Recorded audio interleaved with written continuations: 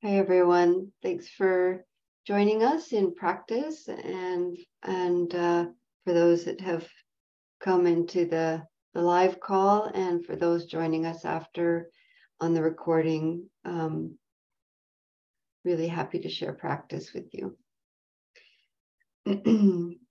I wanted to talk tonight about truthfulness in the Dharma. This is called Satya. Sacca. It's the second C is pronounced like CH, so it's Satya. And truthfulness shows up in one of the lists called the paramis, which are the translated as perfections, or they're perfections of the heart. They're really skillful qualities, these 10 paramis. And also shows up in the middle path, the Noble Eightfold Path, as part of wise speech. Truthfulness is part of that. And it really struck me, this teaching. I'll share the link below to this book. I've probably mentioned it here before, but Sylvia Boorstein's book about the perfections, the paramis. It's called Pay Attention for Goodness Sake. Excellent book. Sylvia Boorstein, I love her teaching and her writing. It's very approachable, and she shares great anecdotes and stories and personal reflections, and yeah, and she's funny as all get out, which I always appreciate. So in this book is on that list of 10 paramis, perfections, and in this chapter on truthfulness, it really stood out to me. She kind of, well,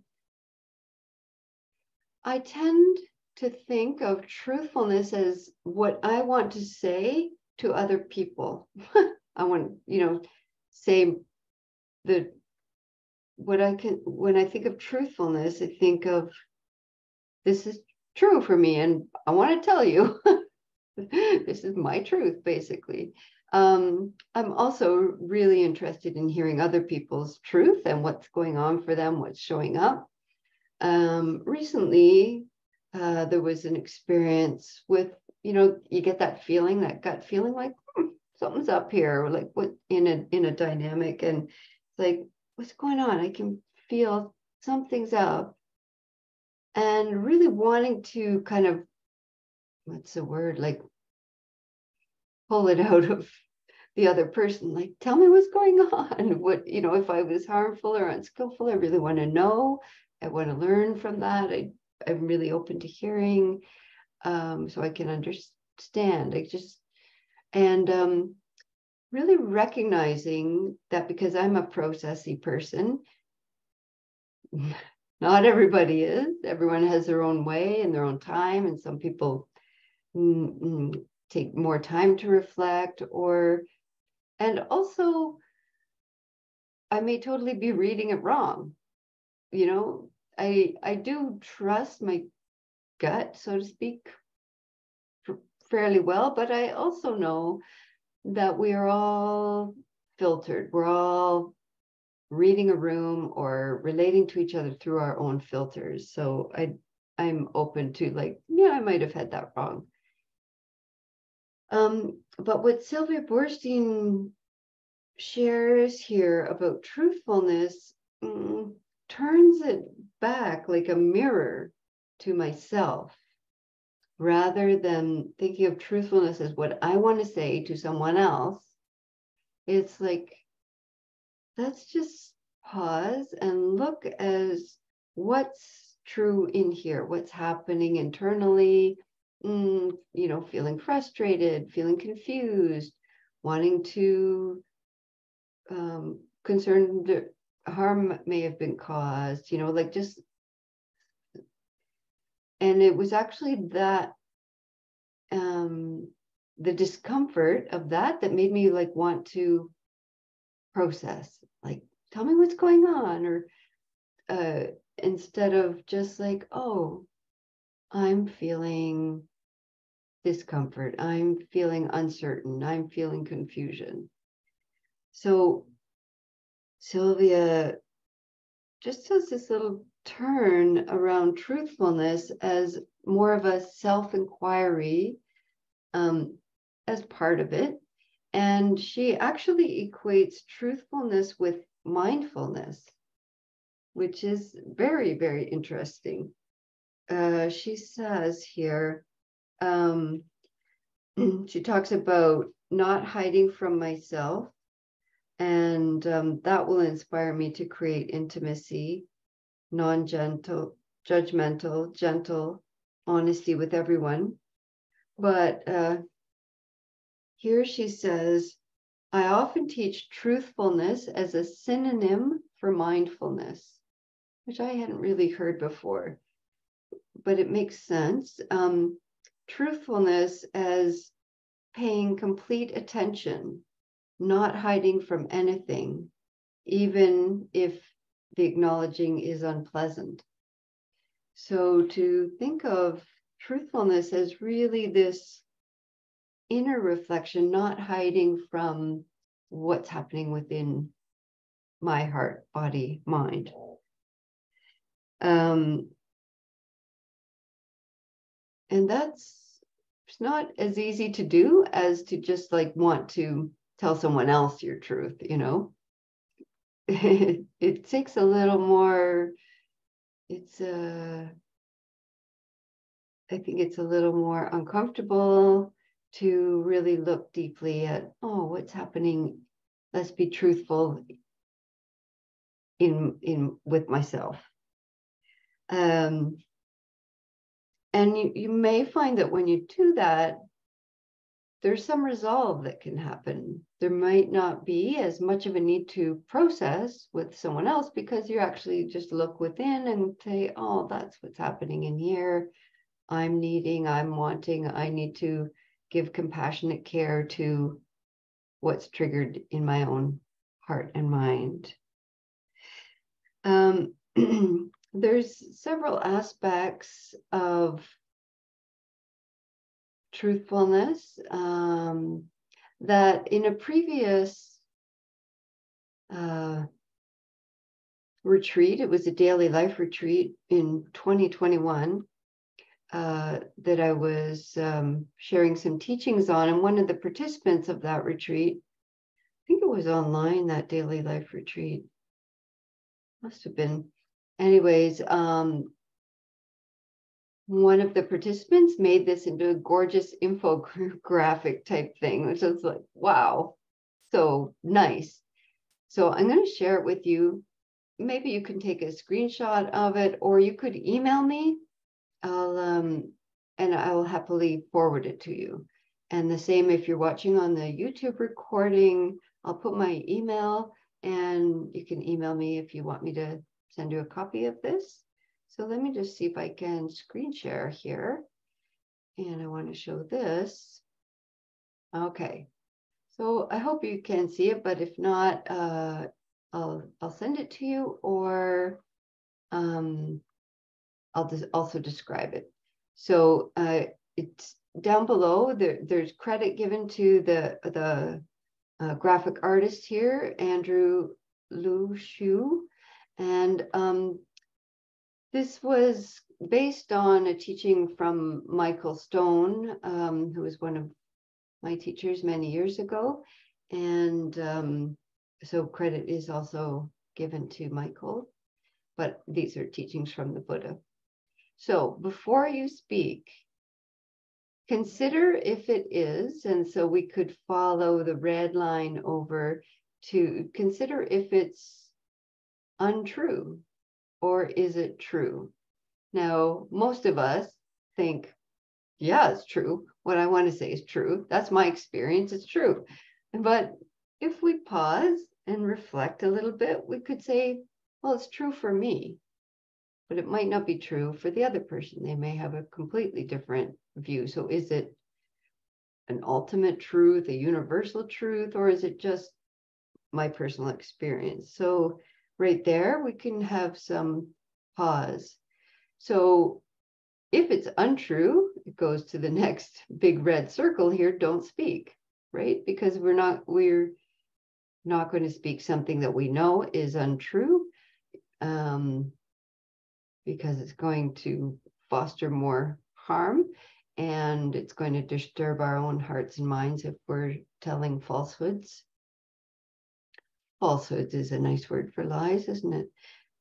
So then if we go the other direction, before you speak, consider, and so maybe we decide, yes, it's true. Even if it is just my own experience, that's what I'm experiencing. Okay, so then I'm deciding, now we can look to the red again.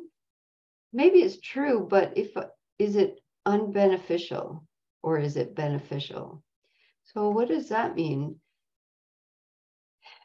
Even though, so someone was sharing in another group, another teacher, it was, what was it, a Tibetan, it was a big, I'm not going to get it exactly right, so I'm just going to paraphrase here, but a student standing up, then they might have been a monastic student or something, and they were like, I've been practicing wise speech and truthful speech, and I'm just telling the truth all the time, telling everybody my truth all the time. It's not going so well. Oh my gosh, because there's more to it than just, is it true? Is it beneficial to speak about it, to, or is it something that just needs some time and some inner reflection? Is it going to be harmful, or is it going to be beneficial? If it's harmful or not of benefit, not of growth, not helpful, then don't speak. I can hear some of the inner dialogues here. So then we can go back. Okay, it's true, and I think it's beneficial. It's going to be helpful for them to hear this. I think I'll be able to say it in a way that is kind, and it's not going to be harmful to somebody. Then we have to ask the next question is it accepted or unaccepted? So even though it's true, I think it's true, I think it's going to be helpful. If they're not going to, if it's not accepted, if somebody's like not receptive, not wanting to hear that, then you reflect. Either you reflect and say, no, I don't need to say it. I may know it's true. I may think it's beneficial. They're not open to hearing it. I'm going to decide not to speak on that. Or you might reflect, and this is an important one, wait for the right time. Just because you're feeling it right now or want to say it right now does not necessarily mean it's the right time. Some people need quiet time, or they need time to reflect on their own, or they need to, be in a place where other people aren't going to hear the conversation. Some people will say to you clearly, like, I'm really upset and I don't want to talk about it right now. I'll let you know when I'm ready to talk about it. So waiting for the right time is a very interesting one. We feel this urgency, like, it's true, I want to say it now. And it's really interesting to explore that one a bit. So if we follow these, before we speak, consider, is it true? Is it beneficial or non-harming? Is it accepted? And is it the right time? Then we speak. Now, most of us, and most certainly myself, before I speak, like right now, I'm just speaking, I'm not like, it would be really not possible. Oh, it is possible, but it's just not natural to stop and like go through everything every time before you speak. So this is really based on when there's something really important that you want to convey, and it feels a little bit charged, then it might be really skillful to move through that reflection in that way. Print out that infographic and work through it a little bit and reflect on it. I found this little turn that Sylvia is part of what she's sharing here on truthfulness of it's not just about what I want to say, but am I being true in my own self-reflection, naming what's triggered for me and what care, what compassion, self-compassion is needed. Taking that time to really reflect and then seeing, oh, is it the right time? Is it going to be received? Is it beneficial? That kind of stuff. Yeah. Don't know if there's more here. Let me just see. Yeah, I think that's enough. And so this can really show up in our meditation practice, how it's really a part of our mindfulness practice. As Sylvia says, she's using truthfulness as a synonym for mindfulness. So when we're practicing in formal practice or in daily life, are we really being truthful and naming what's happening in present moment? Aversion is here. Grief is here. Joy is here. Wanting and not wanting. Just that kind of a practice that's some people practice a lot with a noting practice where you really are naming for yourself what's coming and going in the sensations, thoughts, moods, sense doors, whatever access you have to the Dharma, perhaps Vedana or feeling tone, which is something we've talked about before. You can just name, oh, unpleasant. And that's a practice of being truthful instead of just like daydreaming and fantasizing or ruminating over something that's already happened or projecting worry into the future. Those aren't very truthful activities, right? Past and future is past memories are really being rejigged in our memory. We're editing a little bit, we're revisioning how we wish we'd shown up, or we know that everybody's memory is selective. And if we're spending a lot of time in future projecting how something's going to be or not going to be or how we want to be, this is also not true. It's not happening, it's not happened, and likely not going to happen the way we imagine it. So the synonym of truthfulness as mindfulness rings true for me.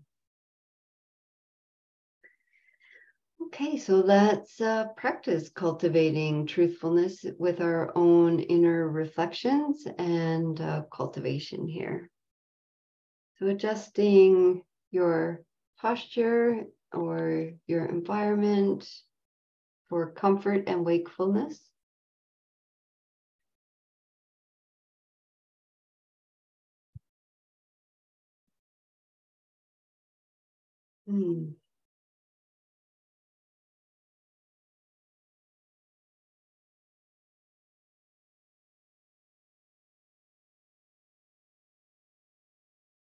Really taking time to adjust your posture and bring in any supports you need for as much ease as possible.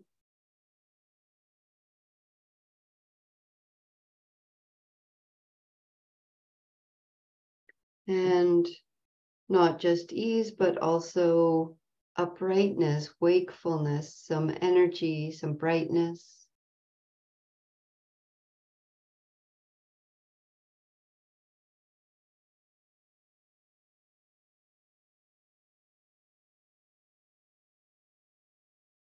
And then really allowing several minutes just to land and arrive in stillness with yourself. So what cues or intentions are most supportive for you? For some people, it's paying attention to their exhalation is calming, relaxing, grounding. For me, remembering to rest back towards the spine, actually feeling the back of my body, resting back instead of leaning forward, back and down towards the tailbone, the sacrum, pelvis, legs and feet, back and down.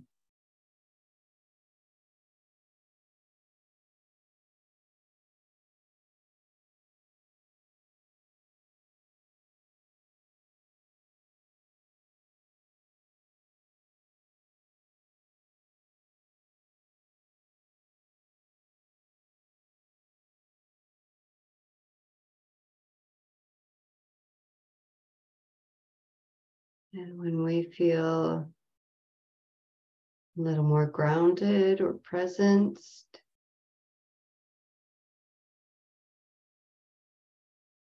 take a few moments to check into any habit tensions in the body and see if some ease or softness or space can be felt with them around any tension.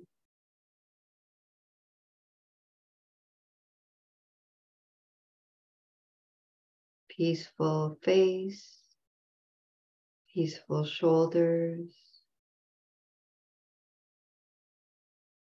peaceful hands, peaceful belly.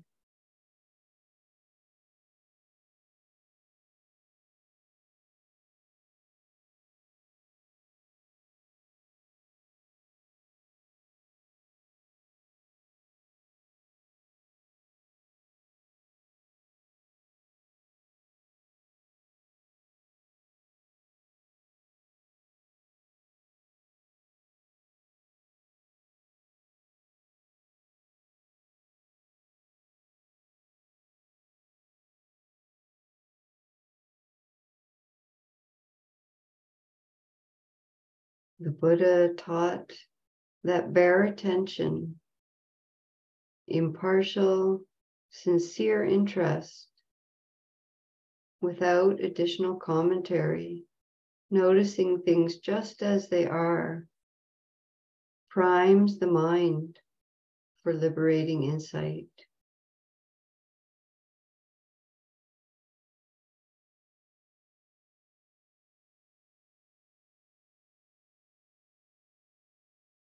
And so it can help us to see how things are if we choose an anchor. And this anchor becomes the canvas on which we can see the unfolding experience.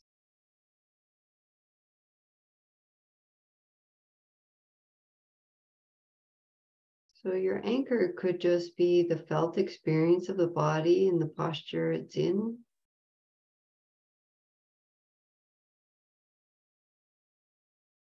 Feeling the sensations, bare experience of present moment,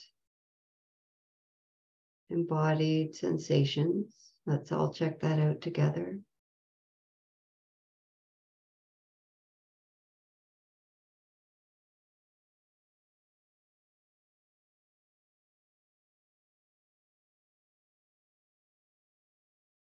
Movement and temperature, pressure, tingling, vibration,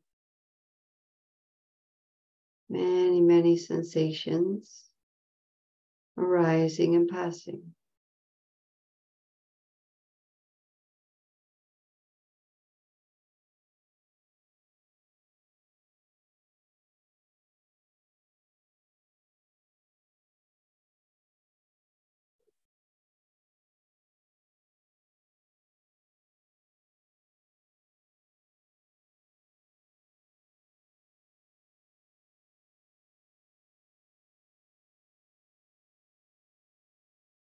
So your anchor could be the sensations of the body, or you might like to rest with the anchor of the breath. Either one is fine. See what feels most supportive for you tonight or today, whenever you're practicing with us. Body sensations or breath.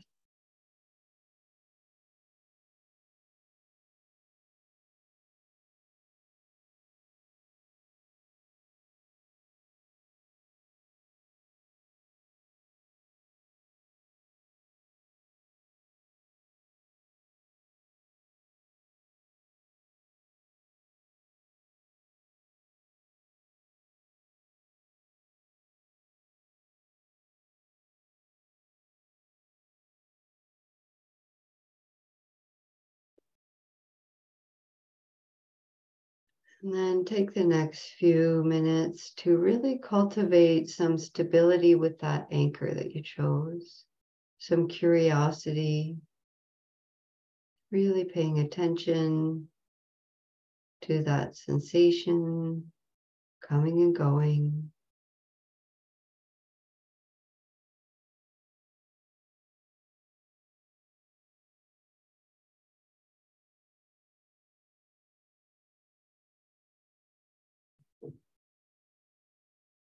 So at first we kind of turn up the effort, coming close to the anchor, really pay attention to develop some stability and calm.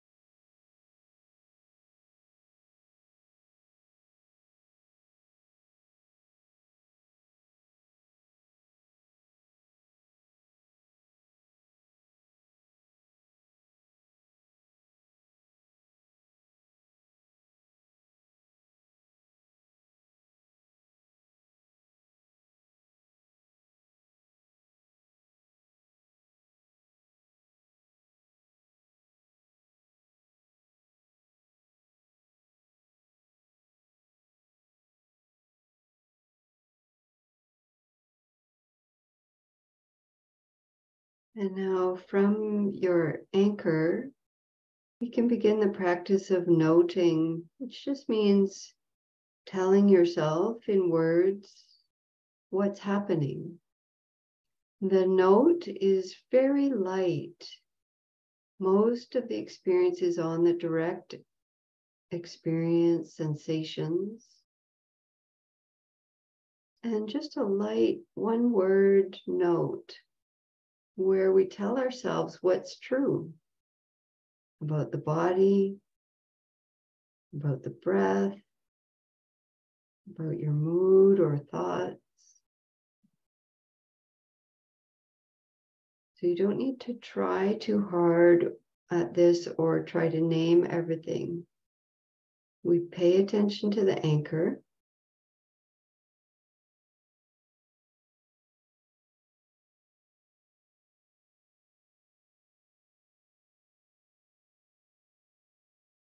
And then at some point, we notice the attention has moved to other thoughts. And then you could just gently name, oh, planning or worry, memory. Just give it a light note. And then return gently to your anchor.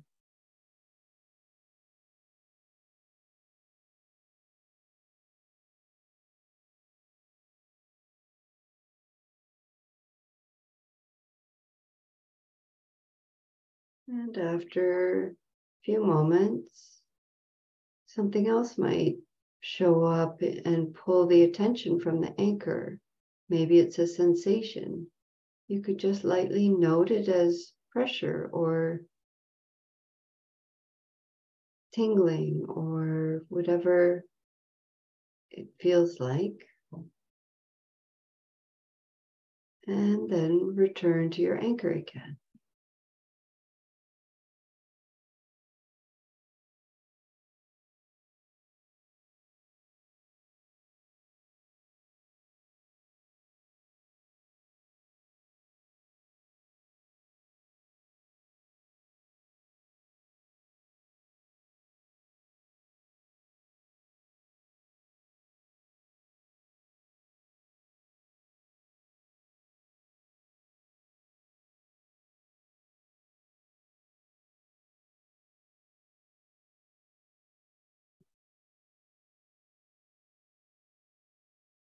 Sometimes there might be emotions or thoughts.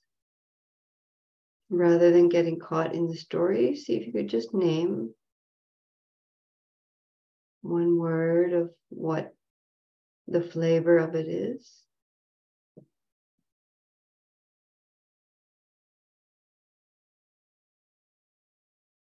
And then gently return to your anchor.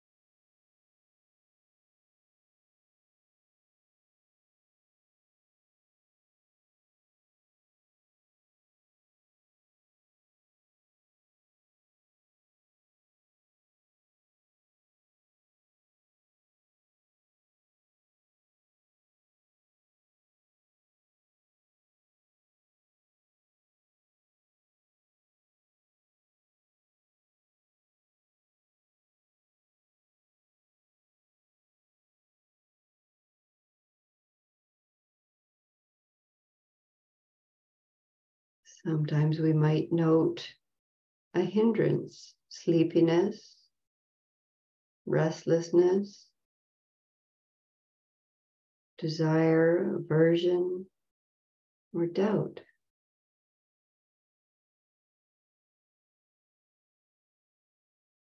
Just lightly noting and returning to the anchor.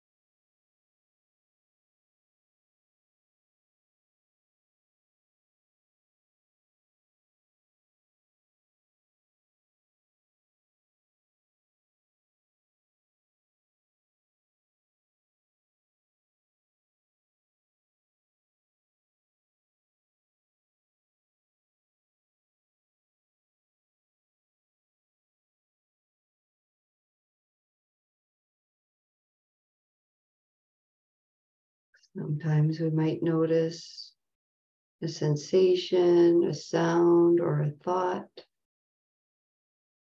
as being pleasant or unpleasant.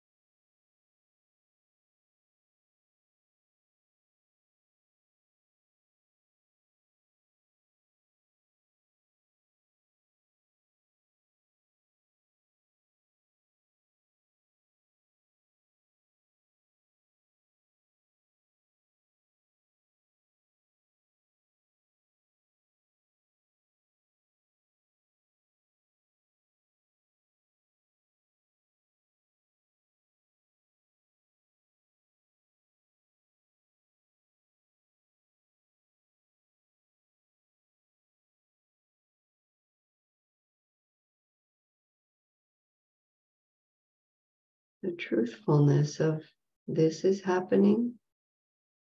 Now that is happening. Now this is happening.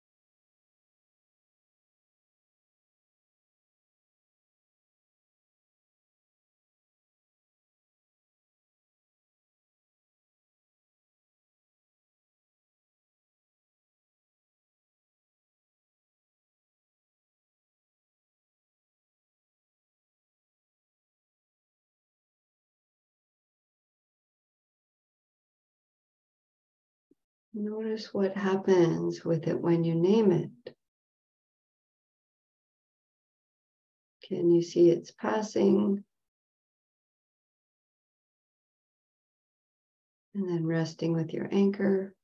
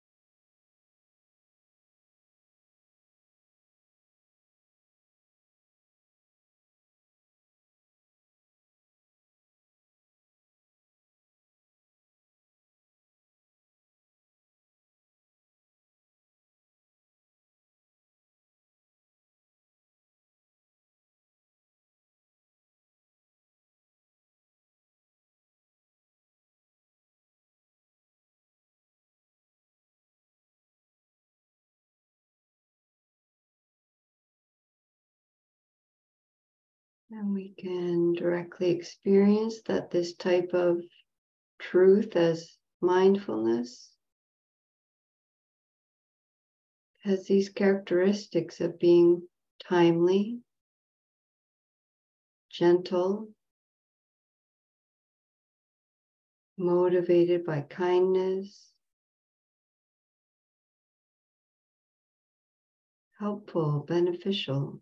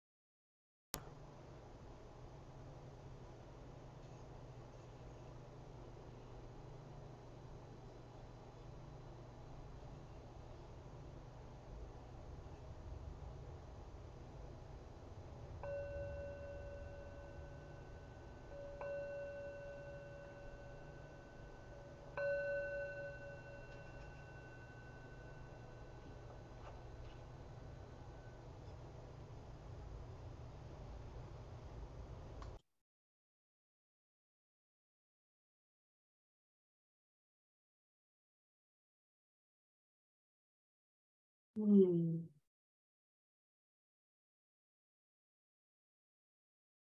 We might like to take this on as a practice this week of the intention to have truthful and helpful, or truthful and kind speech with myself and others, and see what comes up. All right. If you've joined us on YouTube, check the link below to Sylvia's book. And I don't know if there's a way to put that infographic on under the recording. I don't think so. I think you'd have to email me for it if you want it. Okay, thank you.